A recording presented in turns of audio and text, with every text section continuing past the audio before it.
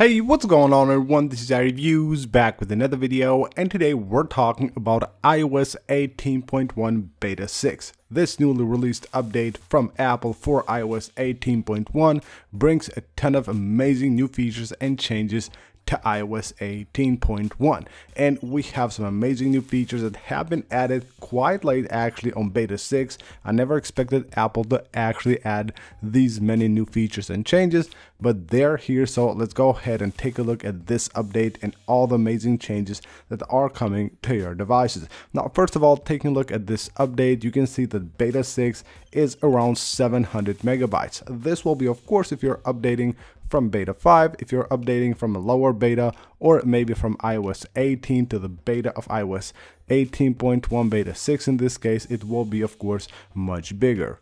Now, the build number for iOS 18.1 Beta 6 will be 22B5069A.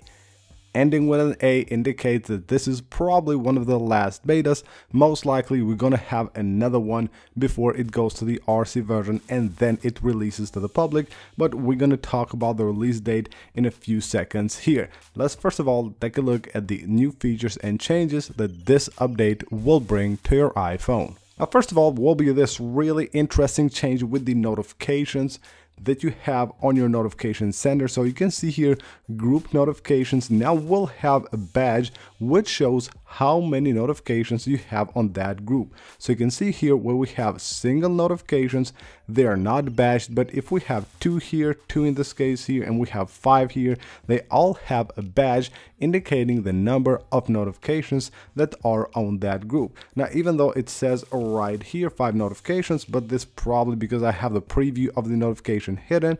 If you have them revealed, it will only show them on the badge. Now, Apple has made some amazing changes with the control center on iOS 18.1 Beta 6. Some much needed toggles have been added, and you can see one right there. AirDrop is finally here. So when you go to add here a new toggle, if you go to connectivity, now you can dismiss this completely. Now, previously I have added these ones right here and removed the bigger one, which is by default on the control center, but if you remove this, you would have every one of them here, but it only missed the AirDrop, so you had to have it on your control center, and now we have that individual one for AirDrop, and also it has added satellite control for the connectivity section, of course, if you have support for your device or your country. And we also have other toggles that have been added for measure.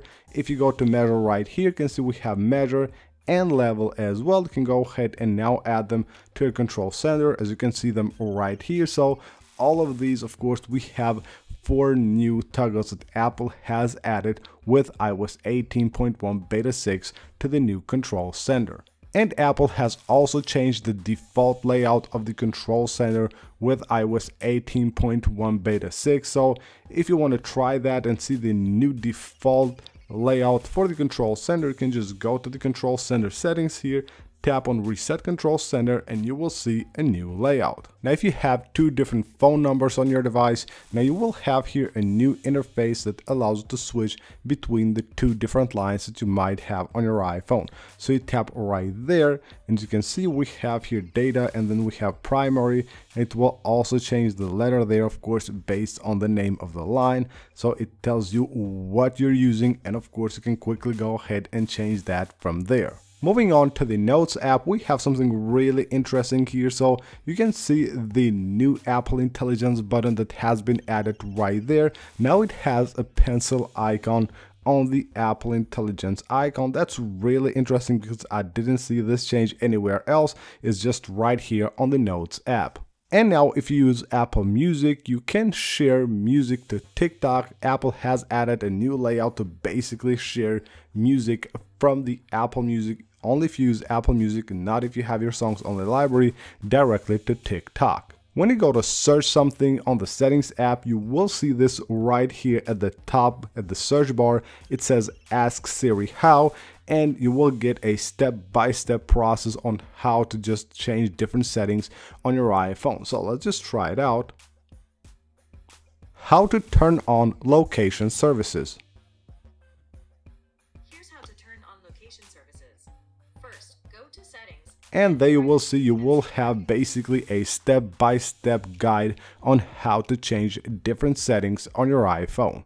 And we have a couple of splash screens as well. This one, Apple Intelligence in Mail. You will see this once you open the Mail app. Priority messages right there, summarization, and also smart replies. These are very useful. Now, of course, getting a lot of emails during the day and trying to respond to a ton of emails. The Apple Intelligence features, as much as I have used them since summer with 18.1 beta, they are most useful on the Mail app. It's actually amazing. You can just quickly write an email or reply and then just rewrite it with Apple Intelligence. It actually does an amazing job. And we have another splash screen here for the App Store app. Once you open the App Store, you will see right here what's new on App Store and Apple Arcade, a more powerful search. So of course, using AI, you can basically just describe an app or tags in order to find the app that you might need, even if you don't know the name of the app. And now let's talk about performance. So this is the latest score that I got on iOS 18.1 beta 6 with Geekbench 6, and you can see right here we have an increase on the multi-core score. So is at 7,061 while it was at 6,994. So there is a slight increase on the multi-core score, while we have right here a slight decrease on the single core score, 2,959 on beta 5. 2,934 on beta 6, but overall the performance on iOS 18.1 is actually quite good. And now let's talk about the battery. Of course, here we're talking about the beta 5 because we have to wait a few more days to see how it will perform under beta 6. But again, taking a look here at what we have been using here on iOS 18.1 beta 5, you can see that the actual battery life is quite good. So right here, about 85% battery, 8 hours 50 minutes. Right here we have 75% battery, 6 hours 20 minutes. Right here we have 100% battery, 9 hours 45 minutes, which is actually quite good. And we have to keep in mind that the battery health of this device is currently sitting at 91%, so the battery life is actually quite good with iOS 18.1, even though we have all the new Apple Intelligence features, and they will of course consume quite a lot of battery, but it's still very decent. So what's next? Well, as the rumors are claiming, iOS 18.1 will be released to the public on October 28th. So I would expect Apple, based also on the build number of this beta, to release another beta before they release the RC version of iOS 18.1 and then the public release.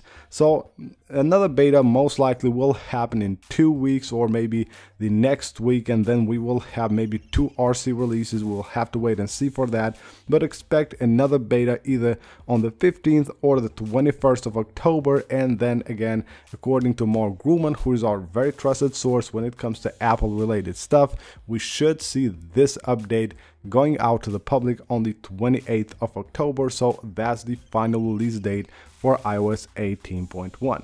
So that's basically it for this video, guys. iOS 18.1 is shaping up to be an amazing update. With every beta, actually Apple is adding amazing new features, making this update even better. So that's it. Thank you for watching. Leave a like if you enjoyed it, subscribe for more, and I'll see you on the next one.